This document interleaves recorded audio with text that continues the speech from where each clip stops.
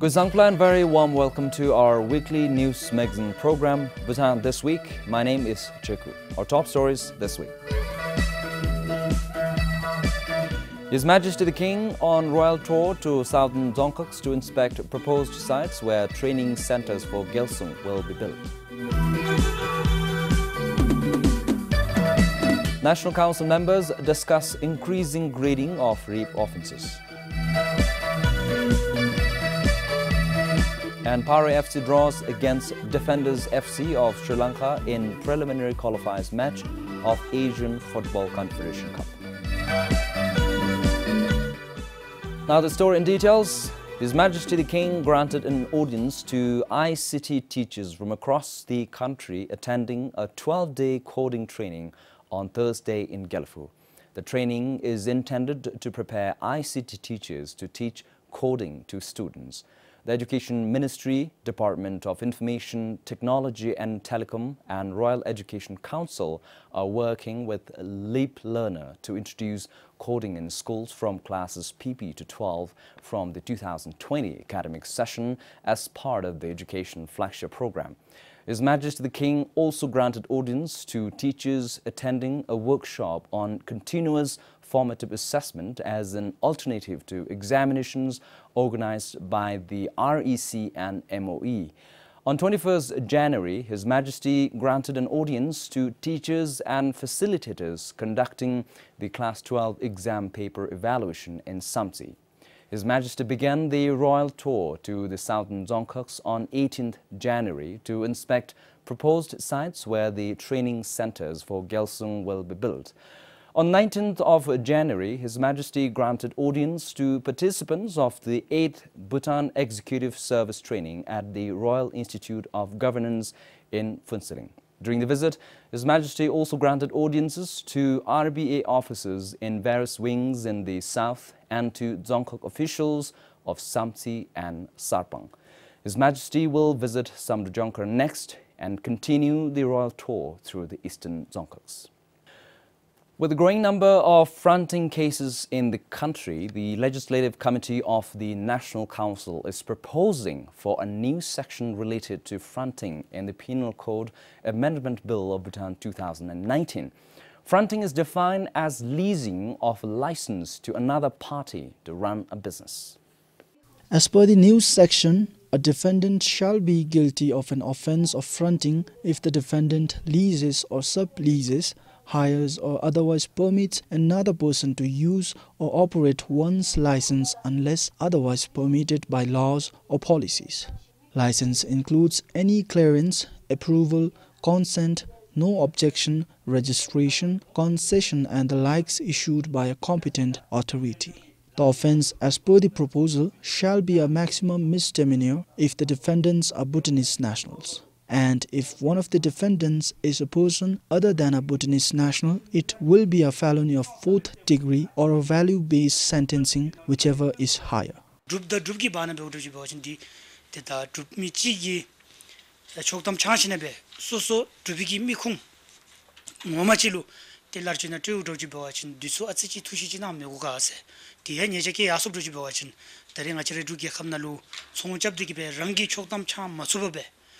te ro yengi choktam gi tokhalebe larji khalube soncha mele shongul te ansu dare ngaji gi yegil timdeb di tinen beshina be chaju be asob roji be chen to yipsumbe te da timgel be soncha mele shira thuni gi nyanga du sunila ta to sunsu ngachere dup nangkyu imdochi bo chen te namisemi chi ngenkai maje te ta chinalero bumtagi chedujengi tumigi shudo zumbe te laluchi chokdu yodigi be lakhirgi lentabda disugi chokdu yodigi be te saga chumi du su shunila te laluchi lakhirchi lenegi tunlui te yadama chanegi siro mebabe te yan kadebe jonna mashibabe te sorwagi tunlu tendigi be demichi du se shuni te dibole tendigi be ngaregi shune serora te ngachigi ani sulmin lachugi nal hyubdalu tekardu te ngachara gyakhabgi nangkyugi dubemigi nangkyului te ani ngeribna tuk madamba shindallu dubgi mikungchi imbi te chedai te thoshi nyecha phogo so dalu te di misdemeanor mula the law chile sum chigi kwana te chenti phonegi yanka du shini la te anebe yasovachin te tatu chigi kwana ngachara changi shoktam chamedo sola bar license Kara la chukha imbela lalu daur relo anim chise lalu lorilo anim chise ta aneve imwajin cha chomso kara te ta centrifugal investigation ila. Some members, however, are of the opinion that it is first important to understand why people are into fronting.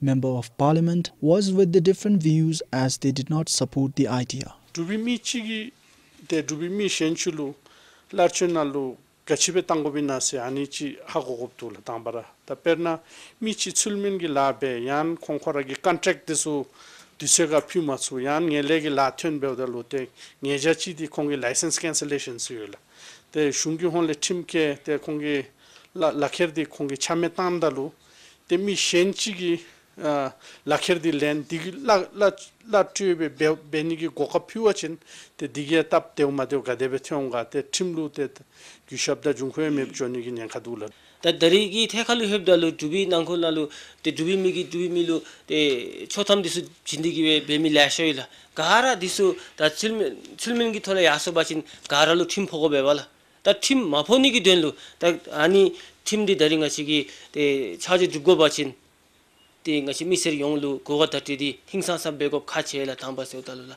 ta niba seudalu ta debe tamigi ta tangop midigi ta nyedin di khachina yachin ngasi choktam thopnigi denlura na amesame lakha yubale tendigi be disular chutamina yachiman shung besal shunglu lujobe te nga choktamchi gobe selabni lu nemthedigi be joina yachiman mi rere jindugi khepsaluta digi be beina disunga chigi hago gechese shunila. While hard facts and statistics are difficult to obtain, information from various government documents and media articles show that fronting is thriving in the border towns despite government's efforts to control it. In January 2006, an internal report of the Ministry of Trade and Industry noted that out of 841 businesses inspected in Phinsoling, 214 licenses were confirmed to be fronting cases. Likewise, in 2003, more than 48 people were suspected of fronting in Samrup Jonkar and Gelifu. The inclusion of the news section will be finalized during the adoption of the Penal Code Amendment Bill of Bhutan 2019 on 7th February. This is Pasung Doji for BBS News. Deliberating on the Penal Code Amendment Bill of Bhutan 2019, members of the National Council proposed to increase the grading of rape offences. The Member of Parliament of Punakha proposed the amendment along with the suggestion to include 2 new clauses. According to Punakha's Member of Parliament, Lucky Dolma, the offence of rape, including the rape of a married person and pregnant women, should be increased to the 3rd degree felony from the 4th degree felony.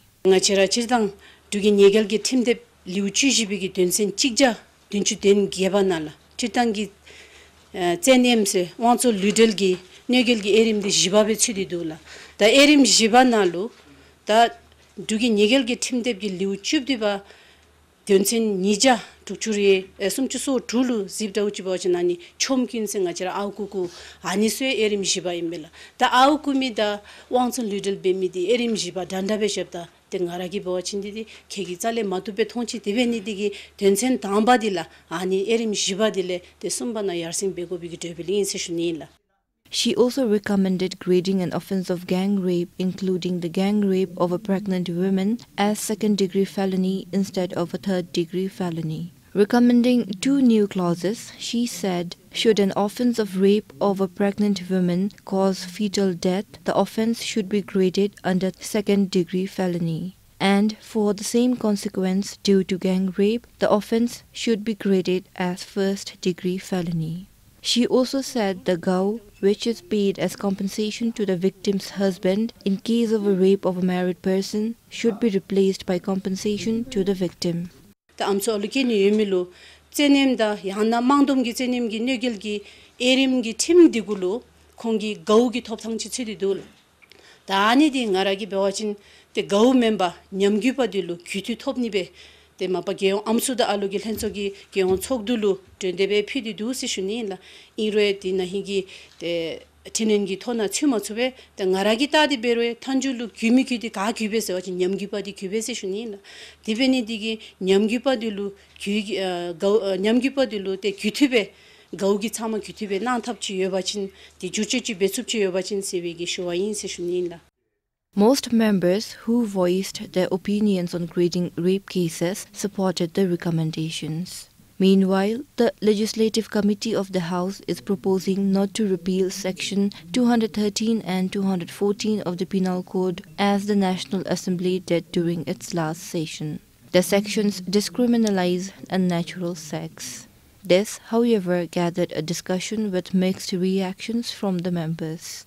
Failing to come to a consensus, the House decided to discuss further on the issue on Monday.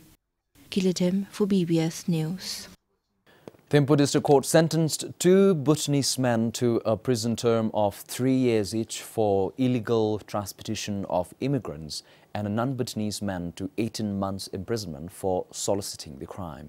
The judgment, based on the Immigration Act of the Kingdom of Bhutan 2007, was passed on 9th January. According to the judgment, the convicts, taxi drivers by profession, transported 2 Indian workers from Phinsiling to Thimphu without valid immigration documents in June last year. They had agreed to do so for a total of 15,000 yutam. According to the investigation report, the accused had managed to hide the workers from the checkposts and immigration inspections on the way. Similarly, the Indian man was ordered a prison term for arranging the 2 Indian workers. He had asked his father and one of the convicted taxi drivers over the phone to bring the workers. He had also fixed the taxi fare of 15,000 yutam. All 5 men, including the workers, were arrested from Hongso following a tip-off. The 2 foreign workers have already been deported to their country. For Changadoji in Wangdifoda, Slampem for BBS News. Almost 12,000 students have passed the Class 10 examinations of 2019. The results were declared on 18th January by the Bhutan Council for School Examinations and Assessment. The overall pass percentage is 93.6%, which is almost 3% less than that of 2018. Namita Giri from Lunten Zampa Middle Secondary School topped the Bhutan Certificate of Secondary Examination 2019 with 93%. With 92.80%, the second toppers are Hari Prasad Acharya from Damphu Central School and Dikil Hamo from Gongzim Ugendoji Central School. Nima Wangdiweba from Dagapela Middle Secondary School took the 3rd position with 92.60%. With no cutoff point this time, all 11,810 students who passed the examination will be eligible for enrollment in government schools or private schools funded by the government. Prior to the result declaration, the ministry had already asked the interested students opting to apply to any of the private schools to first register online last week. The online registration listed about 8,000 students. But the ministry will provide scholarships to only 2,700 students in private schools and 9,400 students will be absorbed into government high schools. Many students have approached the Ministry of Education whether they could withdraw from the registration that they have done. So we told them it is we just wanted to know the number, and it is not really mandatory or compulsory for the students to study in the private school. If they now choose not to study, option is left to them. Admissions into private schools will start from Monday next week. Admission into government schools will take place once admission in private schools is complete. More than 12,000 students from 125 secondary schools appeared for the Bhutan Certificate of Secondary Examinations last year, of which 804 failed and 144 were absent. Sonampem for BBS News. No cases of novel coronavirus have been reported in Bhutan so far. According to the Health Ministry, measures are already in place to stop the disease from entering the country. The outbreak of the virus, which causes pneumonia, was first detected in the Chinese city of Wuhan last month. Infrared fever scanning and screening of respiratory symptoms at the Paro International Airport and in-flight announcements have been underway since the news of the outbreak was first reported. Besides, the Health Ministry has stepped up the national surveillance system, issued cautionary notification to the public and alerted all health workers in the country.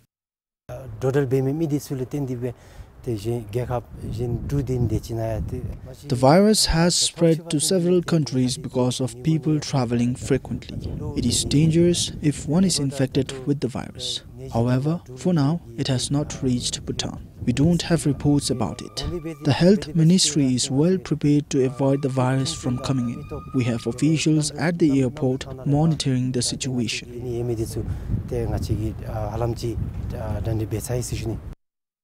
As of now, the viral pneumonia has spread to over 7 countries, with Thailand and Japan in the list as well. Cases meeting the criteria of the disease have also been reported in Singapore, and as of now, the test results are awaited. According to the Health Ministry, since the preparedness and actions for prevention and control of the pneumonia has been stepped up in all the countries, and China is trying their best to contain it at the earliest, the disease is not likely to reach Bhutan. However, the ministry is vigilant and prepared just in case.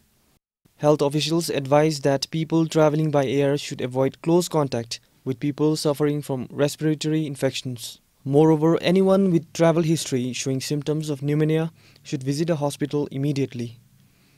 Sringdandup for BBS News. Residents of Chuna in Principal Region of Samsi are refusing to give their clearance to contractors for collection of dolomite and dolomite dust. They are adamant that if community contractors do not get a share of the plot, they will not give public clearance to contractors from outside. Yesterday's was the third meeting in about a week's time held to put an end to the issue. But the villagers made it clear that unless they get to work along with outside contractors, they won't give public clearance. This has been going on since 2018.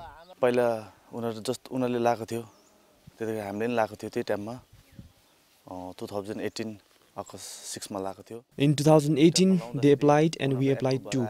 But theirs got approved and ours wasn't. Surveys and all were done, but our application was ignored. But we gave our clearance and they worked for 2 years, but they haven't been any help to the village. The village is as it is.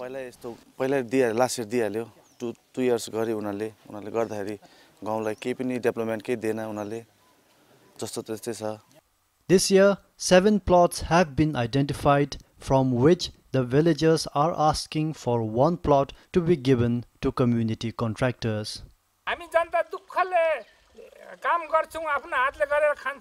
We want to earn a decent living. Thus, we have followed all formalities and even paid the 10,000 Newton fees. But our applications got rejected and other 2 contractors got approved. And now 7 more contractors won the clearance. We are the ones who actually need this work. We hope we get it.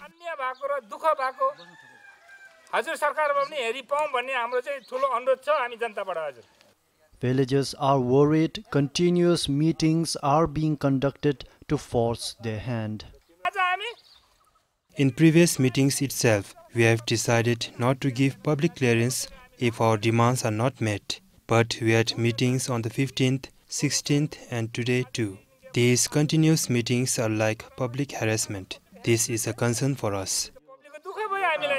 Meanwhile, the GEOC is concerned that if surface collection works are not carried out in time, silting during monsoon, which is excess accumulation of sand and stones along the riverbanks, will damage agriculture fields.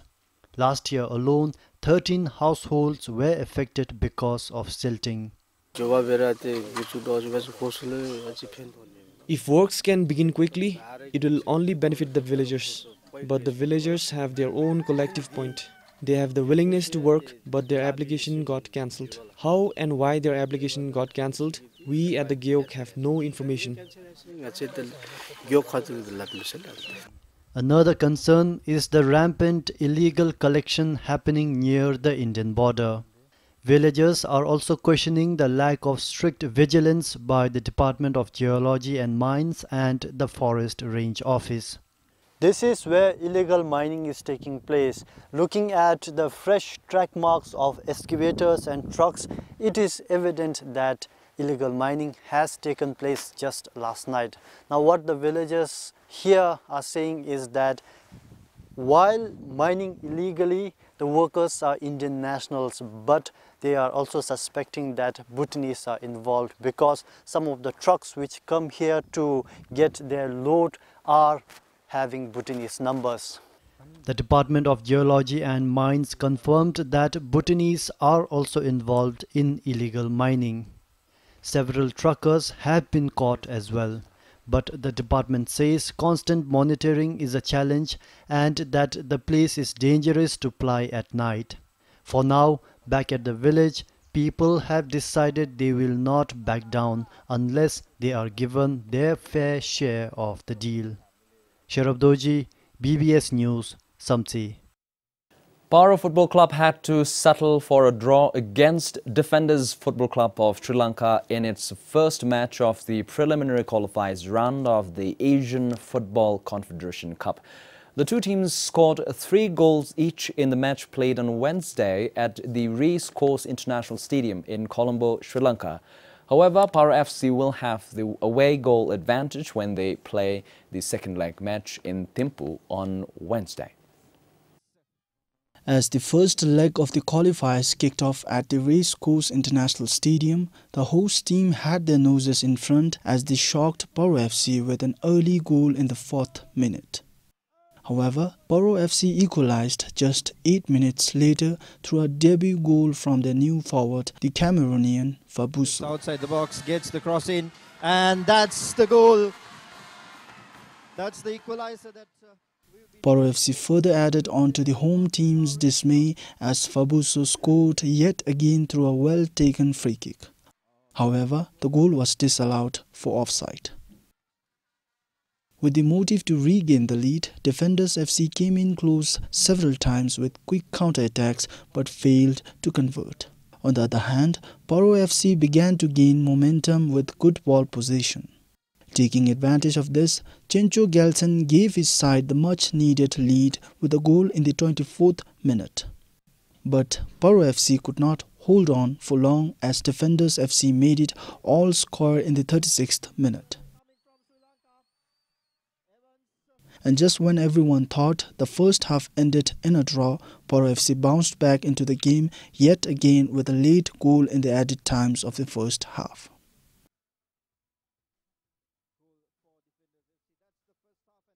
Defenders FC made every effort to make their comeback to the game by frequently getting into the box in the second half. Their hard work finally paid off in the 63rd minute as they equalized yet again. Despite good performance by both sides, the match ended in a draw with a scoreline of 3-3. For now, Paro FC is currently leading the race considering the away goal advantage.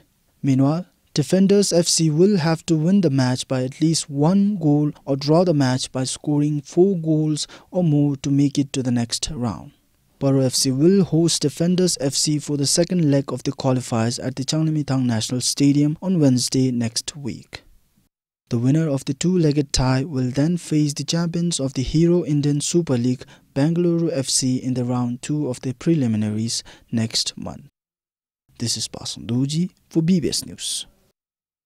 And this brings us to the end of this week's edition of the Bhutan This Week. Until next time, I'm Cheku, signing off. All for now.